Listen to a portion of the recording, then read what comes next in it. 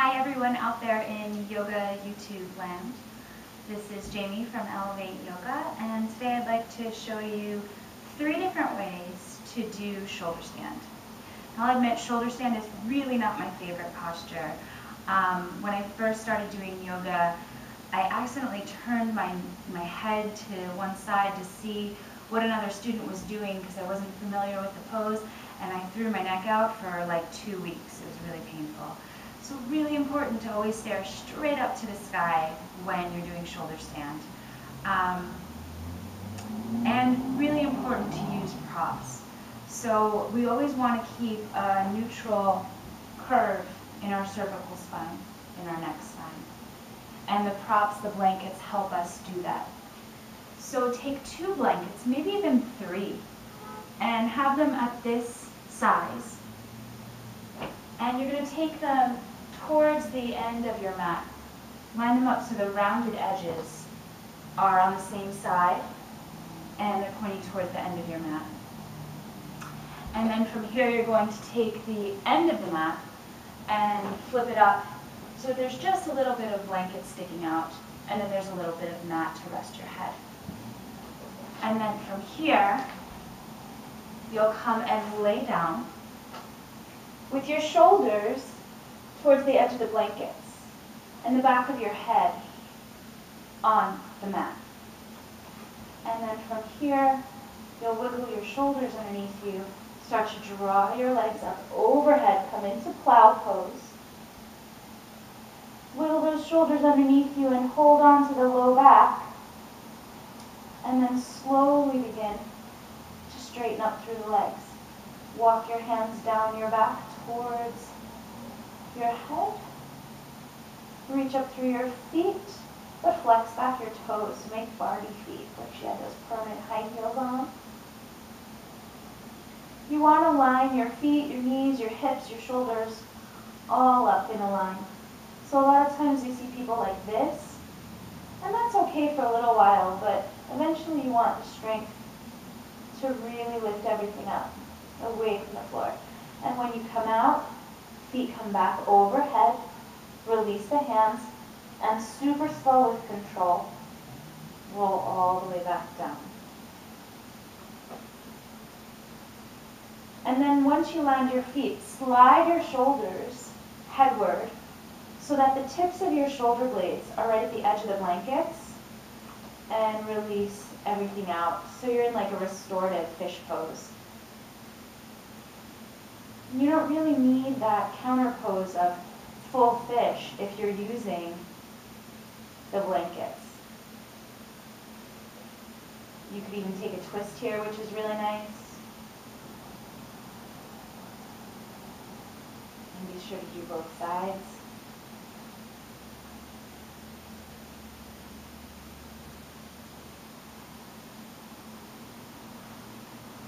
So that's the first way to do shoulder stand. And classically, when people do shoulder stand, they don't use any props, they throw their feet over their head, chin to the chest, and then we take it all the way the other direction. So your chin's to your chest and shoulder stand, no natural curve. And then you come into fish to counter pose, and no natural curve, it's just all crunchy in your neck, and that feels icky.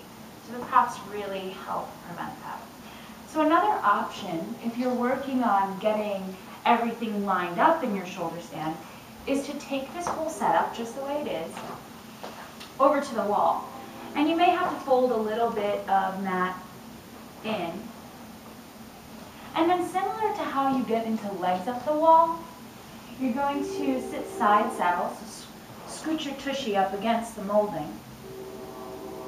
And then take your shoulder down to the edge of the blankets, and then roll onto your back.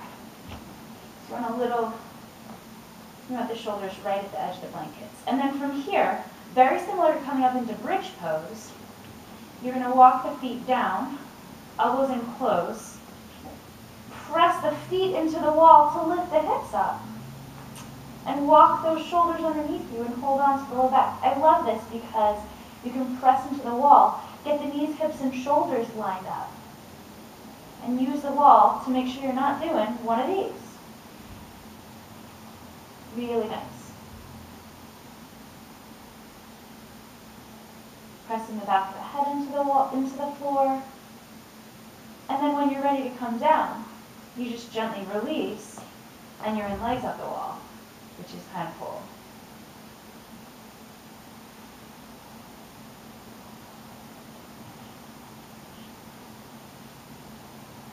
And then slowly curl over to the other side. The last way to do shoulder stand is with a chair. So you're going to take your blankets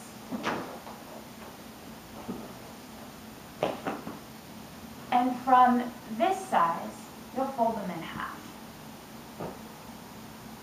so that they're like this.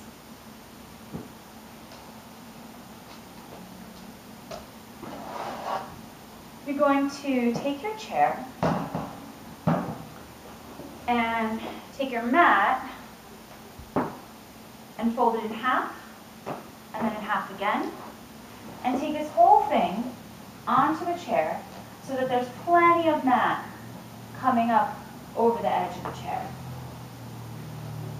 And then your blankets just beyond that. So getting into this takes a little finagling. It's a little like Cirque du Soleil yoga. So don't worry if you don't get it on the first try, but just make sure you're going slowly and carefully and gently. So what you're going to do is swing your legs up over the rung of the chair. And then start to lay yourself down and lean back. I know this is a little scary. Begin to release your feet, your knees, until you can find those blankets to release your shoulders. Hold on. Take your arms into the rung of the chair. Keep wiggling yourself forward until you feel ready to release your legs up to the sky. You can turn your palms out if your arms are long enough to grab the back of the chair. And reach your tailbone up towards your heels.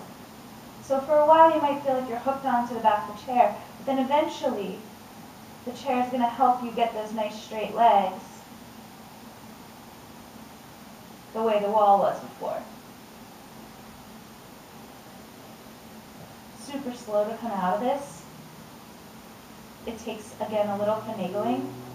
You want to shimmy your shoulders off the blankets and then slide yourself down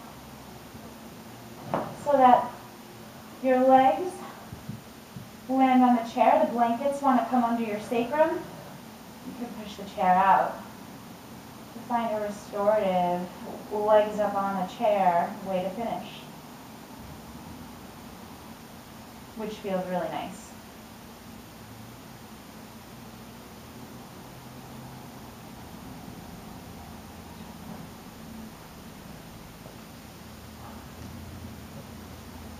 So again, that last one takes a little practice, takes a little finagling, might feel a little awkward the first couple times you do it, but it does feel really great once you get there. Shoulder stand isn't for everybody. If you have any neck issues, any disc issues, don't worry about it. You can totally just do legs up the wall. It's not required. There's a lot of other inversions that can be done to get the same benefits. Anyway, thanks again for meeting me here, and I hope to see you soon. Namaste.